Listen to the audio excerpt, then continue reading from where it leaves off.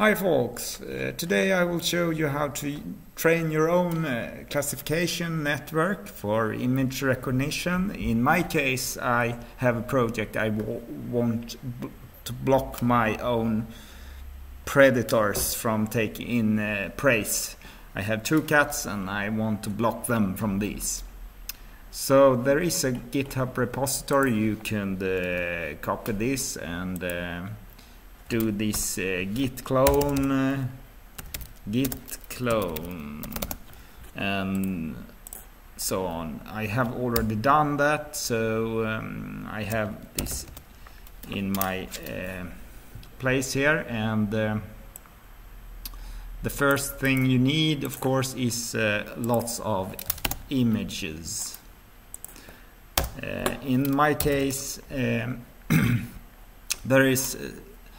in my case, you can see here there is a folder with data, and in that folder we have train, and in my case I select 3 categories: backgrounds, cat with praise and cat without praise.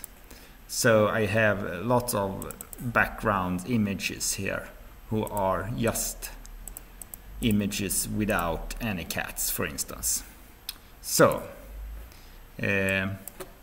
it have also run on at the end on a Jetson Nano module, but I train here on my own PC Ubuntu with GPU.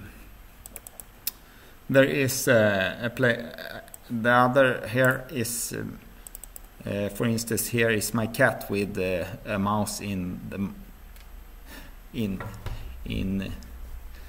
his mouth, so I will block that. Anyway, time for testing. Show my code. So there is also an installation process. You can go through this guide if you don't have installed PyTorch, who are the framework, and you can take this. In this guide you only need to go to this step 6. You don't need to go through step 7 and further on, because that's if you want to code in C++ on your PC. Anyway, you can use this base here. So the first thing is to check. I will show the code, visual code here. So the first time you train, you use this train PyTorch. And here we can see some interesting things during training. I will show that later.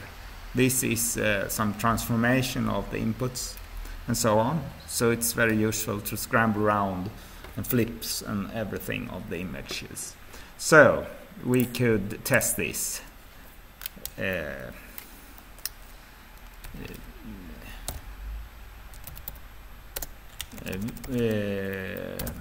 We should run the code called train.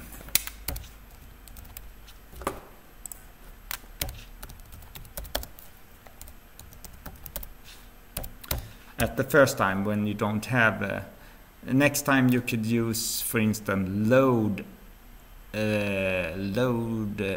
and train here instead. Then you already, so now it will hopefully run on 10 epochs through the all the data sets, and at the end it will show and export my images. So it goes through all these pictures on one epoch.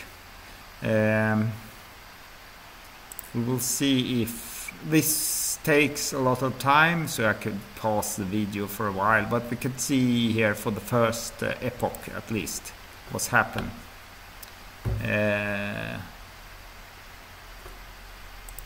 It scrambled around these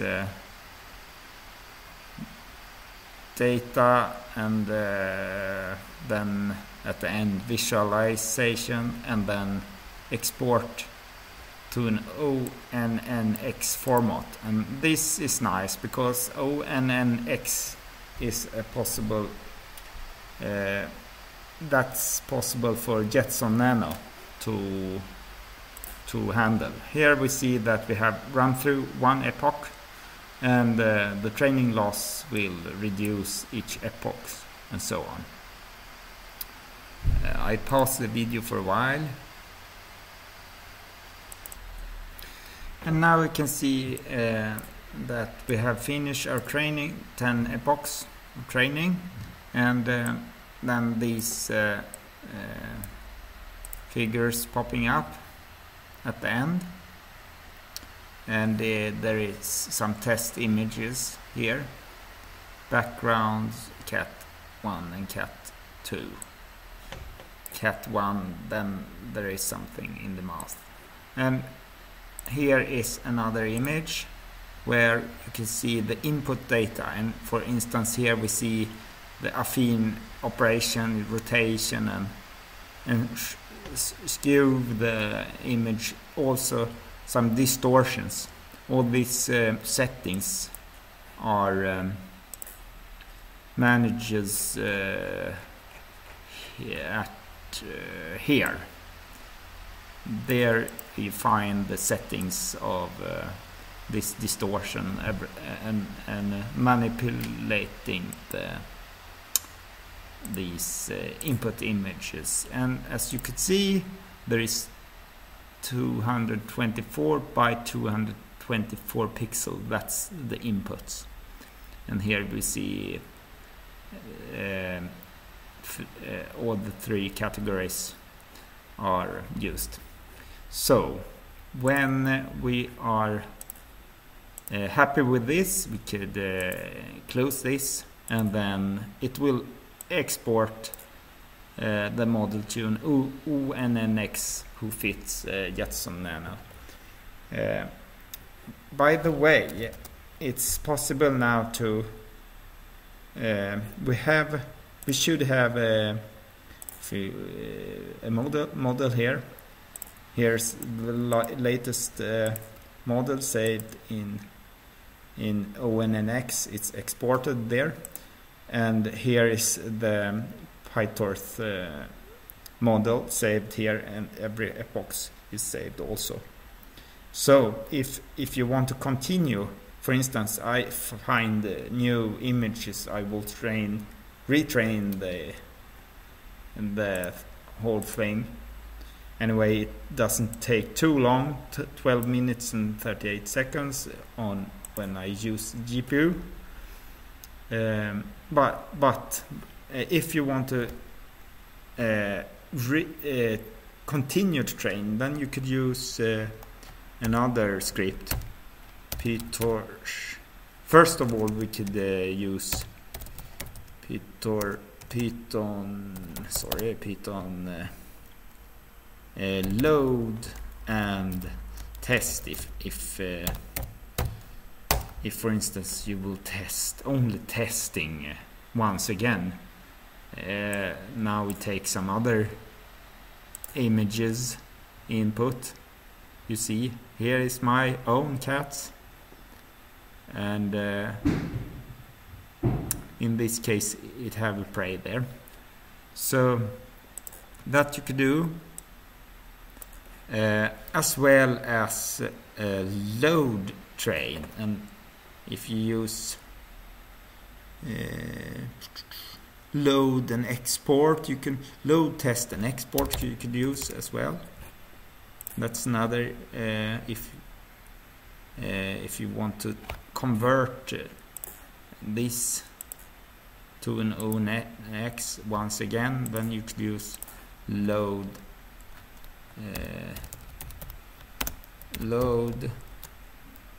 test and export. Then you take the PT files and once again you export it if you don't have ONNX. So you take these. Here we see some images, and when you here I print out some random things. Anyway, it export once again to this file when doing that. And as well, you could use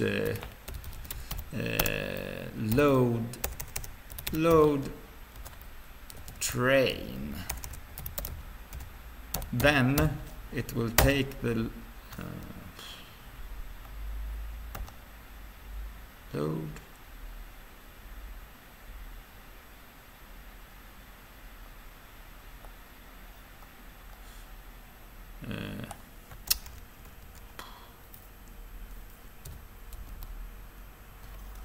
load train. So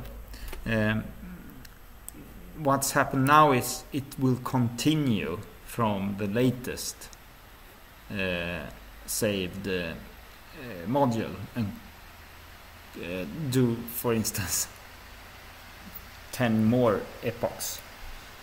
So take these and continue. As well, these contain several files regarding the Jetson Nano, and that's the C++ files. So in this case, this file is for the Jetson Nano when you're driving the inference.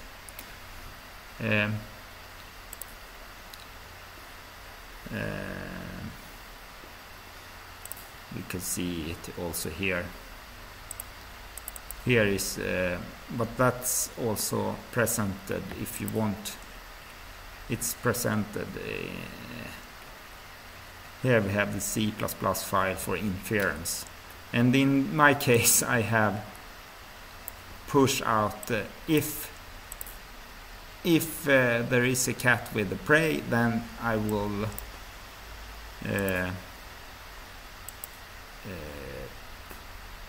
set the pin to controlling an Arduino for an blocking and servo for blocking the door.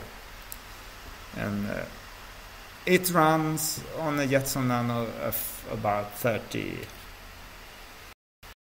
seconds, so it's quite fast. Anyway, here we see that we are continue because we have train loss very low. For train loss is very low. It will continue from here and go through once. So continue with it because it was at this level for the first time it was trained. I should stop here, I think. Bye bye so far.